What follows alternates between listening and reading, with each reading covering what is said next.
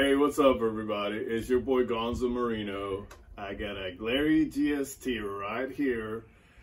I bought it a little while back. I upgraded it, so here it goes.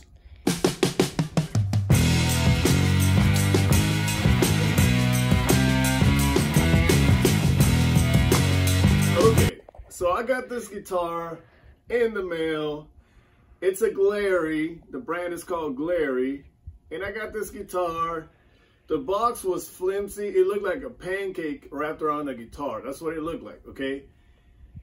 I saw the box. I said, oh my gosh, no, please, no. Came in, I opened it up. It was nice. I'm not going to do an unboxing video because it's a waste of time. You know how that is. But it came in great shape. This guitar came in really good shape, and it almost came in tune. I mean, when I mean in tune, it wasn't perfect, but it was almost in tune. That's weird. So I did a lot of things to this guitar. If you know me, you know my videos, you've seen my videos, you know that I'm not really, I'm not Steve Vai, I'm not Nuno Betancourt. I'm just a drummer. I like to play guitar every once in a while. And if I learn a little bit of something, I like to put it to practice, right? So I wanted to start doing luthier work just to see what I have been missing all these years, you know, playing with bands and stuff. I've come across some guitar players that try to teach me some things, and I always bypass that. I say, no, I'm never going to need that, you know, whatever. But no, when I got these guitars, I learned a lot from setting up the neck, the bridge, changing pickups. I changed this pickup. This is a hot rail pickup. I put it in myself. I blocked the bridge on the back with a piece of wood. Changed the pots, changed the plate for the input. I did a lot of things. I put a shim in the neck. I put some tuning pegs, changed the nut. By the way, the first thing that you want to do with these guitars when you get them is change the plastic nut. It's a plastic nut. It just sounds like crap. It's plastic, obviously.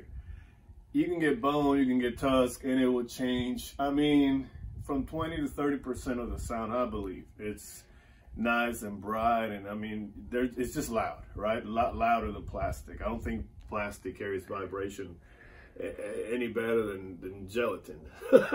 Anyway, so I love this guitar, the way it plays. I'm not going to play it for you right now, obviously, because the sound is not going to matter by the time it gets to your end of your ear spectrum. But it's a great guitar. I put really low strings on it because I like those riffs, heavy, you know, just chunky riffs. And I like it a lot. It feels great. It's not a really expensive guitar. I didn't spend hundreds of dollars on upgrading it. I went along with what, you know, if I saw a pickup on eBay that was cheap, I bought it. If I saw, you know, the plates, the bridge, everything that was black, I wanted it looking black. And on my other YouTube video, by the way, somebody asked me, hey, how do you get it looking so black, the pick guard? You know, every pick guard in Glarry comes with a white line all around it.